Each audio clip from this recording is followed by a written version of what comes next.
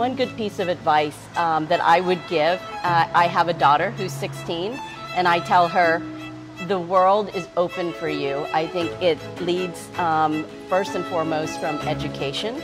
Don't take it simply as if it's coding, I don't think I know how to do that, because I think if girls are good in math, they're going to be good in coding. I think that we devalue the analytical part of our children's minds, specifically girls. I think we lean into them and say things like, oh, wouldn't that be pretty, wouldn't that be cute, when really we want to say things like, isn't that smart?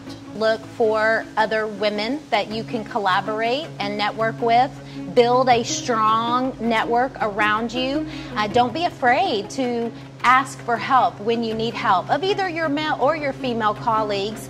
It is not a sign of weakness. It is a sign of strength to say, I need assistance to be better at something. That is not a sign of weakness. Be authentic, be true to who you are, and just go out there and take advantage of the world, because the world is your oyster. Take every opportunity that is presented to you.